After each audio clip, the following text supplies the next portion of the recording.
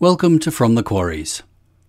Tonight's video, The Apron, is an extract from the book Blue Lodge Masonry by Brother H. L. Haywood, which was first published in 1918. I must admit I'm not a huge fan of everything that Brother Haywood has to say in this text. He tends to be very literalist and rejects outright a number of things that I hold quite dear.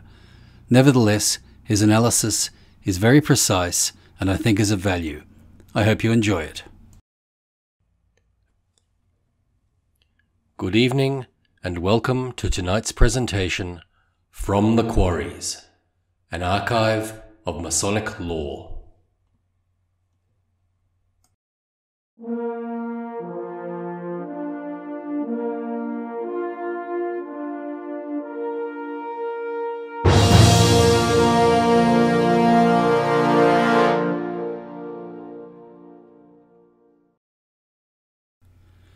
Come we now to the apron.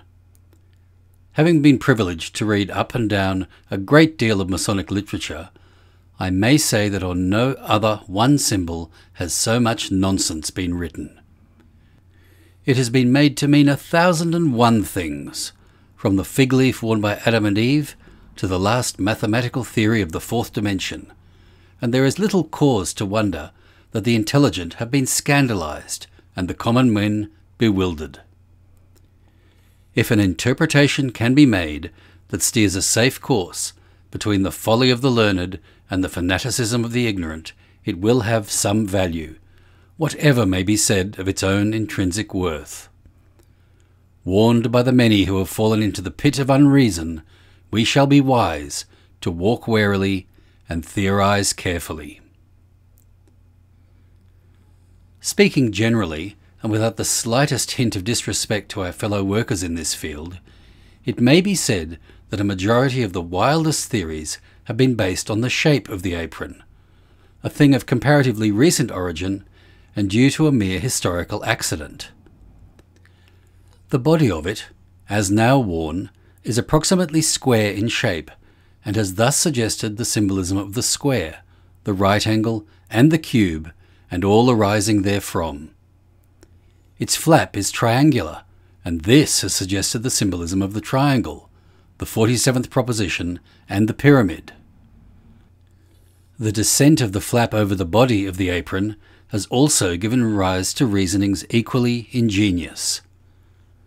By this method of interpretation, men have read into it all manner of things: the mythology of the mysteries, the metaphysics of India, the dream-walking of the Kabbalah, and the occultisms of magic. Meanwhile, it has been forgotten that the apron is a Masonic symbol, and that we are to find out what it is intended to mean rather than what it may, under the stress of our lust for fancifulness, be made to mean. When the ritual is consulted, as it always deserves to be, we find that it treats the apron 1. As an inheritance from the past, 2. As the badge of a Mason, and 3. As the emblem of innocence and sacrifice. 1. The apron is an inheritance from the past. For one purpose or another, and in some form, the apron has been in use for 3,000 or 4,000 years. In at least one of the ancient mysteries, that of Mithras, the candidate was invested with a white apron. So was the initiate of the Essenes, who received it during the first year of his membership in that order, and it is significant that many of the statues of Greek and Egyptian gods were so ornamented, as may still be seen. Chinese secret societies, in many cases, also used it, and the Persians at one time employed it as their national banner. Jewish prophets often wore aprons, as ecclesiastical dignitaries of the present day still do. As Brother J. G. Gibson has remarked, wherever the religious sentiment remains, there has been noticed the desire of the natives to wear a girdle or apron of some kind. From all this, however, we must not infer that our Masonic apron has come to us from such sources, though, for all we know, the early builder may have been influenced by those ancient and universal customs.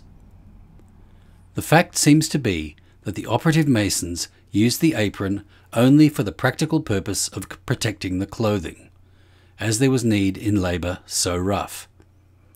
It was nothing more than one item of the workman's necessary equipment, as is shown by Brother H. W. Rylands, who found an indenture of 1865 in which a master contracted to supply his apprentice with sufficient and wholesome and competent meat, drink, lodging, and aprons. Because the apron was so conspicuous a portion of the operative mason's costume, and so persistent a portion of his equipment, it was inevitable that speculatives should have continued its use for symbolical purposes. The earliest known representatives of these, we are informed by Brother J. F. Crow, who was one of the first of our scholars to make a thorough and scientific investigation of the subject, is an engraved portrait of Anthony Sayer. Only the upper portion is visible in the picture, but the flap is raised, and the apron looks like a very long leathern skin. The next drawing is in the frontispiece of the Book of Constitution, published in 1723, where a brother is represented as bringing a number of aprons and gloves into the lodge, the former appearing of considerable size and with long strings. In Hogarth's cartoon Knight, drawn in 1737, the two Masonic figures, Crow points out in another connection, have aprons reaching to their ankles, but other plates of the same period show aprons reaching only to the knee, thus marking the beginning of that process of shortening and of general decrease in size and change in shape, which finally gave us the apron of the present day. For since the garment no longer serves as a means of protection, it has been found wise to fashion it in a manner more convenient to wear. Not that this is inconsistent with its original Masonic significance. It is this fact, as I have already suggested, that has made the present form of the apron a result of circumstances, and proves how groundless are the interpretations founded on its shape. According to Blue Lodge usages in the United States, the apron must be of unspotted lambskin, 14 to 16 inches in width, 12 to 14 inches in depth, with a flap descending from the top some 3 or 4 inches. The Grand Lodge of England now specifies such an apron as this for the first degree, but requires the apron of the second degree to have 2 sky blue rosettes at the bottom, and that of the third degree to have, in addition to that, a sky blue lining and edging, not more than 2 inches deep, and an additional rosette on the fall or flap, and silver tassels. Grand officers are permitted to use other ornaments, gold embroidery, and in some cases crimson edgings. All the evidence goes to show that these ornate aprons are of recent origin. The apron should always be worn outside the coat. 2. The badge of a Mason.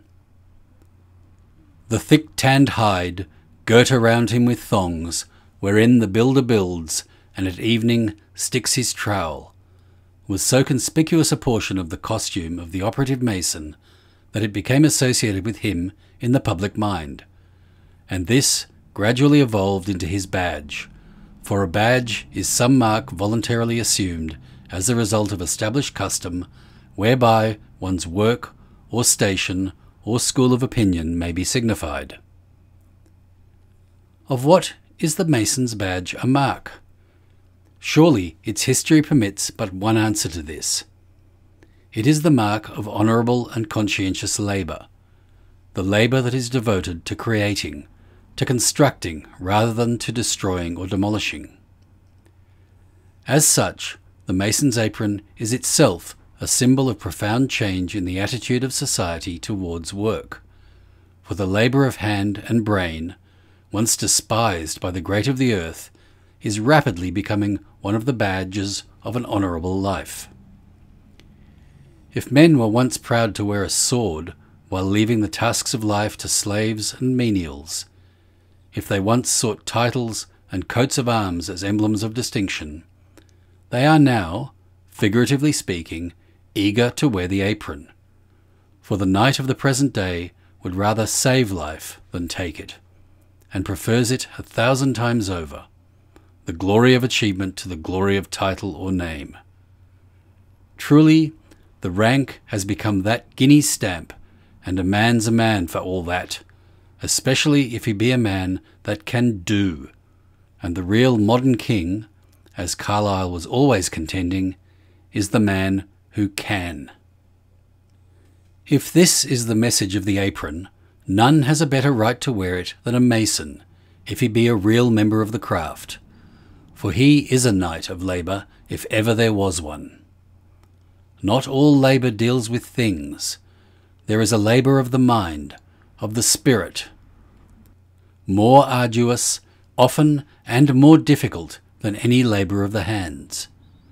He who dedicates himself to the cleaning of the Augean stables of the world, to the clearing away of the rubbish that litters the path of life, to the fashioning of building stones in the confused quarries of mankind, is entitled, more than any man, to wear the badge of toil.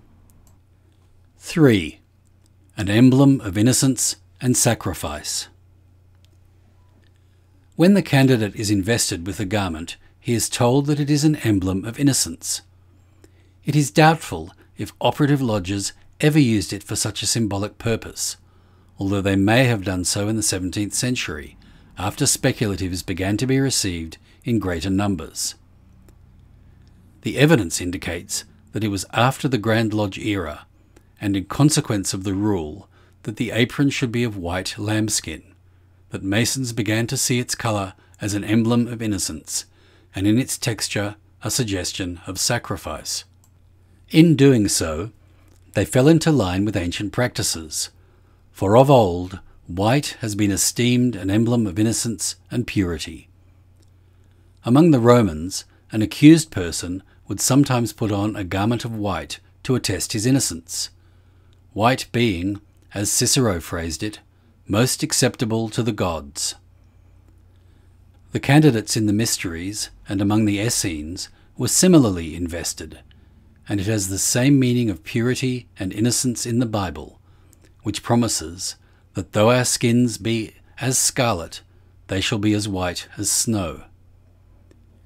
In the early Christian church, the young catechumen or convert robed himself in white as a token of his abandonment of the world and his determination to lead a blameless life. But there is no need to multiply instances, for each of us feels by instinct that white is the natural symbol of innocence. Now it happens that innocence comes from a word meaning to do no hurt, and this may well be taken as its Masonic definition, for it is evident that no grown man can be innocent in the sense that a child is, which really means an ignorance of evil. The innocence of a Mason is his gentleness, his chivalrous determination to do no moral evil to any person, man or woman, or babe, his patient forbearance of the crudeness and ignorance of men, his charitable forgiveness of his brethren when they wilfully or unconsciously do him evil, his dedication to a spiritual knighthood in behalf of the values and virtues of humanity by which alone man rises above the brute and the world is carried forward on the upward sway.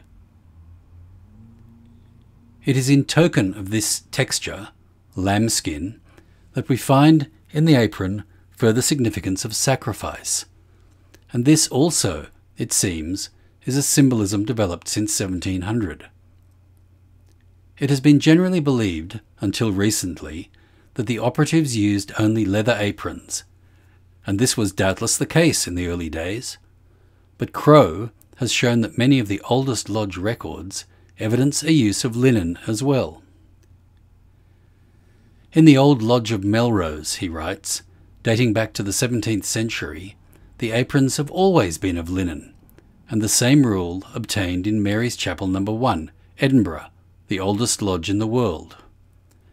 Whilst Brother James Smithy, in his History of the Old Dumfries Lodge, writes, "On inspecting the box of Lodge 53, there was only one apron of kid or leather, the rest being of linen." As these lodges are of greater antiquity than any in England, I think a fair case is made for our linen versus leather originally.